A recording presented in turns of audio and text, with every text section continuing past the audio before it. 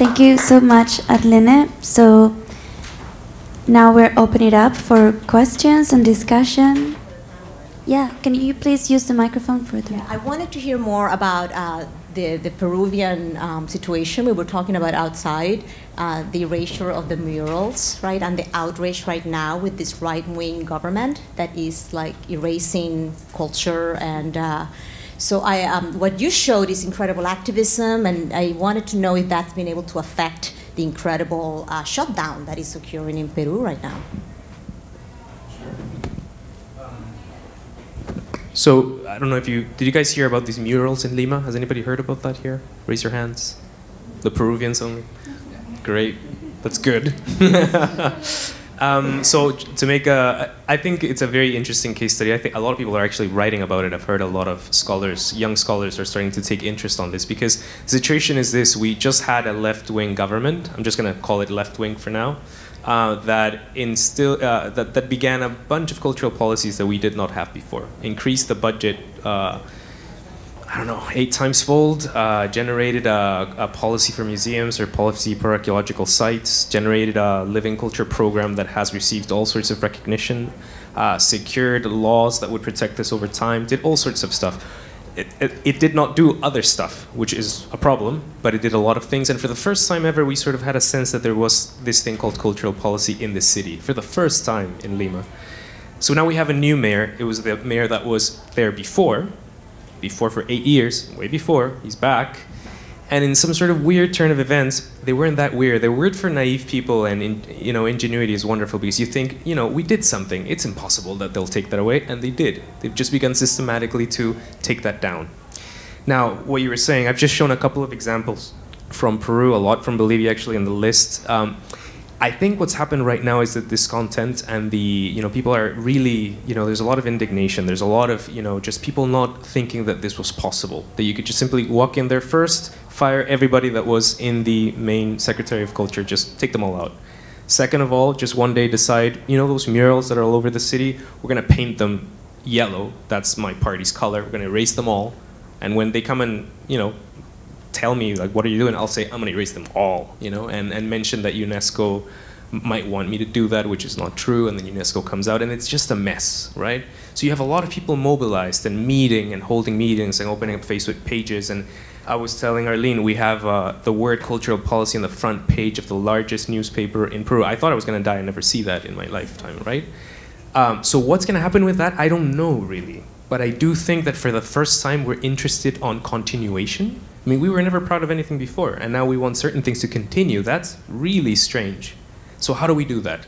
That's the question. And now we go into like political practices and how do people make sure that that happens? We're really good at complaining. We're really good at making big manifestos. We're really good at like Facebook campaigns. Like nobody beats us with that. But are we going to go and meet with the enemy? Are they the enemy? Is that a good way of understanding politics in general? Maybe we should not think about it that way. How well are we trained to sustain a meeting and keep an agenda and just, comply and send the letter with a little stamp that if you didn't send it, just did not happen. It's a whole sort of, let's say, political culture as opposed to cultural policy. And this is the interesting part. We don't need cultural policies anymore right now. We need a political culture that allows us to sustain a number of things. The question right now, it's up for debate. Will we be able to do it? I can list a number of obstacles for that happening. But I think what's really interesting is that the approval rate that this mayor had, which was crazy, was like 70%, even without doing anything, has dropped at least 20%. And the first item in the list of why this happened is cultural policy. That's very bizarre for Lima, I think. I don't know what my fellow Peruvian friends think about that, but that's new. So I think that one of the things is that I don't want to paint it as a situation that you have all these movements that are just succeeding, because success is also it's a very weird thing. It's a moving target. And you have to be really careful, because if you start evaluating success in terms of did the law come through? Come on, like, that's, are we really just, how are we going to measure that? And when we measure it, why are we going to measure it? For the benefit of whom? And I think we need to get, I was talking to somebody, it's like the word sophistication comes to mind. Like, we need to be more sophisticated about this. We need to be more detailed. We need to be more precise with the words. We need to be, it's a moment of just demanding a lot more from us than just simply saying, I don't agree, I think this is bad, right? But you know, the other thing that I wanted to bring, the reason why I brought the example of the net neutrality is because how many people here had heard about the net neutrality battle? Hands up. Hands up, really. Okay, just a couple of you. This is one of the most important civil rights battles of our generation, and only a few of us very enlightened people had heard about it, right? And what's fascinating is that what brought up actually Obama and to make the statement and say, no, this is we're going to treat it as a utility, it's a, and you guys are not going to privatize it, was just a couple of people sending emails talking to their congressman, an incredible Facebook and social media campaign. In other words, we tend to think that it takes a huge political culture to do effects and changes, when sometimes it doesn't. Sometimes all it does is a small number of people que son bien, que juegan mucho, can do marvelous things, right? And that's an example of a social movement that was brought up by a couple of people that were very connected. So at the level of culture, the parallel with this cultural equity group, what my observation, and I'll leave it here, is that there seemed to be kind of fear, because I was in a lot of the meetings, fear that people faced about demanding a transformation of New York City's cultural policy, and say it's racist, you've got to change it, it's not fair. Because there's a lot of interest that don't want to change it, and they don't want to change that there's 33 cultural institutions that are guaranteed by the government from the charter of 1817 or 1700, I don't know what else, that they have their utilities, their buildings. The Metropolitan Museum is one, the American Museum, some of the biggest one, right? Some of them, so we cherish those institutions. Tourists love them. There's a lot of interest. So there's a lot of people who are kind of tiptoeing around the fact that we want more money as opposed to we need to change the racist cultural policy funding structure that means that all the money goes to these institutions as opposed to the rest of us. You know what I'm saying? So I think that there's something to be said about when we do politics and activism is to ensure that we don't edit ourselves and we dare to be as brave in the kinds of things we demand and imagine, as opposed to, well, the structure is like this, we can possibly change that, it's too powerful, just give us a little money. Because just giving us a little money is never going to change the incredible inequity upon which the funding structure is based, right? So anyways. I just wanted to say two things. I think you also need to call things for what they are. Like, you just say racist cultural policies. You need to say it. You need to say, these are racist cultural policies. Somebody said colonialism recently. There's a whole work on coloniality, right? Peruvians have written a lot about coloniality and how that creates a matrix of power that racializes work, right? And so that needs to be called upon. You need to say it. Because if not, we talk in the language of effectiveness. Did we make a good cultural policy or a bad one? Were we effective or not effective? Did we show good indicators or not? We benchmark ourselves as opposed to just question what are the structural undercurrents that are determining this whole thing. And it's not a small, it's not a minor detail. I think it's very foundational, right? I will also like to ask a question for the panelist. And it's related to what you were talking about of how can we continue the things that were happening, let's say, from one government to the other, and how can we make sure that things are just not erased from the bottom. And I was thinking of two things. One is institutionality. That word was also mentioned along the day. How can we make, is it a matter that we need to institutionalize culture? We need to strengthen the institutions that we have? Or how can we make them more powerful in the sense that things cannot be just erased from bottom? And another thing that I was thinking, and also you mentioned this comparison between North and South, is the role of the government and advocacy. So if we put all, as this English saying, if we put all our eggs in a basket, then what happens to that basket if it falls down? No. So are we only putting our eggs into the government basket? Or you are talking about advocacy and you're talking about how can civil society mobilize to advocate for having continuity, but what are the things that and I know because they're happening everywhere. There are a lot of organizations doing that. But what is the role of the civil society, not only for advocating, but for making those things happen? And yeah, that's a long question, and it's for all of you. Well, I agree. I agree with Pilar, and the role of the social agent is very important. But in Latin American countries, the government has a lot of not just power, but positive image in the role of managed culture. So I think the communitarian projects are very important to develop new subject to content in the political arena. I think that the point I want to make is that it's not either or, right? I think we have tended to be in a space where we have naturalized that the market and foundations and entrepreneurship and the great agents will strive, and it's because they're wonderful, and then that's it. And what I want to say is that's not the case, that we need to hold our governments accountable, because we have let them off the hook, right? And that's really, I want to return to a moment where we can imagine that the government is responsible, because culture is a human right. So like education is, like, you know, you want to push it, housing. So it's a way of reimagining, so that culture is not seen as this kind of like, you know, beautiful thing that after everything is done, that we could then fund. No, that you insert it into every conversation and into every. So that means that, you know, we as scholars and thinkers, and what I love about these kinds of meetings is that you guys, you know, you're the new generations, right? You're going to be arts administrators, and you're going to be leading foundations, and or whatever it is you're doing, you're going to be in positions of power, where if you're sitting with a kind of neoliberal, you know, pundit, right? Somebody that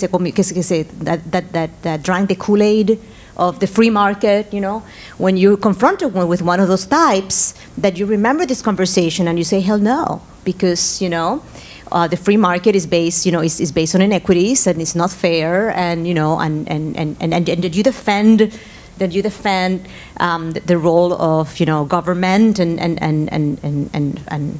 as without shame. Because sometimes people, oh, that's just the past. Just, you know, that's just, you know, they either look at you as either you're socialist from the 1960s, or they think you're like, you know, like totally deluded, as opposed to no, the corporation, you know, the government is giving right now huge tax breaks. You know, in Puerto Rico, if you're a millionaire, you can actually go to Puerto Rico and not pay taxes right now. I mean, that's bananas. I agree with. I also agree with the idea of, like, I think imagination again is a huge thing. I think imagination is really the idea of, like, what is really possible. It's, Arjuna Padurai talks about probability versus possibility, right? And the word of probability is the world of the markets and quantification and everything that measures stuff up and tells you that's just not likely. I'm sorry, right? And then the world of possibility is the one you create yourself, the one you sort of prove by a feat of strength or a Herculean, you know, move that things can happen. You can get people together to talk about cultural policy. You can do all sorts of stuff that people are doing. But the thing is that I think government needs to be re-understood. Governance in general actually has been quite co-opted by neoliberalism speak, right? It's like, it's a very complicated thing. But I'm just going to tell you an anecdote that I always tell, which is the people in Medellin working with the cultural plan in Medellin. We had a conference in the Encuentro one time, and the secretary of Medellin came to talk to us about the plan. And we worship this plan. We think the plan is wonderful. Everybody wants to do the plan because they have a plan, and it's really well done. It's been validated by all these people that are. So she sits next to us, and we say, okay, we live in Peru, where plans are just simply words on a piece of paper, right? Nobody follows through. How do you do that? How do you make plans work? You know, and he's like, well, you know, it's a plan. And he's like, yeah, that's fine, but we don't follow plans. But, you know, it's something that we agreed to do. And it's like, yeah, but see, you're saying these things and they don't make any sense. And then she said, oh, okay, I think you're thinking about a plan like a list of goals that you need to achieve.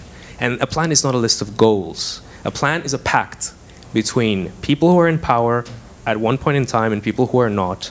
And how, you know, conceiving of this as something that will change constantly.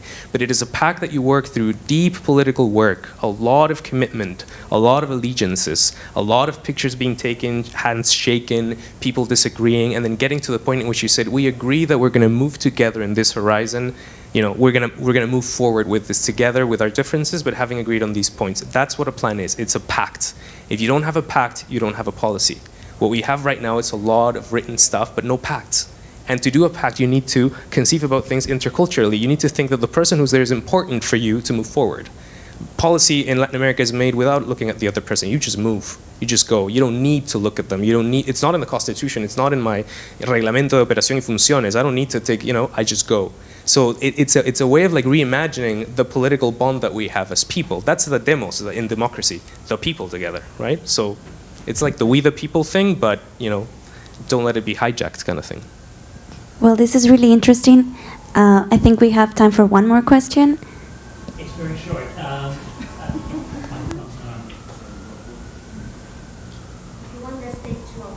Thanks. It's a 20-second comment. Please remember that besides social media, there are many well-established citizens organizations here in New York City that do, surprise, letter-writing campaigns. Because one letter is worth 100 people who don't write a letter. So please include older persons of these organizations who do that. Don't exclude us. I'm 67 years old. I write letters, okay, and I do social media, but please include us. Don't exclude us. Nothing about us without us. Thank you. I'm going to get your number later. Do we have time for another question? Yes? Okay. Yes. I'm sorry, the microphone, please. Okay. Thanks so much for coming out and sharing these ideas. I'm really glad that I came. One thing I think that I value about a kind of contemporary culture that we're in politically is this willingness to interrogate and categorize systems of power. And this comes from philosophy, what we know of Foucault, and movements that have been taking place over a long range of time.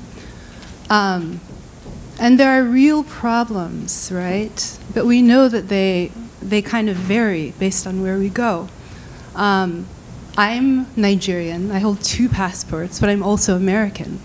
So I have a foot in 2 different places. Apparently, these are places that seem sort of on opposite sides of a power structure, but Nigeria is actually one of the wealthiest nations in the world. I was having a conversation just in December with my older brother who lives there with his family. Older half-brother, and it was just a casual one. It's a very classist society, but since everyone is more or less the same race, there isn't so much a discussion of the racialized nature of injustice, as everyone here has touched upon, but it's more like class. And one thing that he said was that, what incentive is there for me to go out and protest for people who, you know, probably in some way they're contributing to their own oppression. And that made me think, entering another context, that there is there's something fundamentally human about, not human, it's a vice, but about this thing about tending to exclude and how it shifts and how our identities shift based on where we are. And I wanted to talk about just the kinds of mistakes that we can make when we begin to totalize our identities as whites in certain contexts, as blacks or Asians or whatever. And I think what we're missing here is like talking about how dynamic we are, but it's not seen as, I guess, a point of discussion these days, because racism is a very real thing, but it's not the way it is, like, probably in Latin America as it is here. I mean, I'm very happy you brought the issue of class, because I think at the heart of your question is the issue of class and hierarchies that really impregnate this whole debate. Particularly when you're talking about, like when I talk about Black and Latino groups engaging in the cultural equity group, right? I'm not ever saying that there's a homogeneous, right? Because within the Latino groups, there's a lot of debate about the ongoing mainstreaming and eliticization of Latino culture. That is very much part of the international fairs that Bruna was talking about, that want to Latin Americanize, right?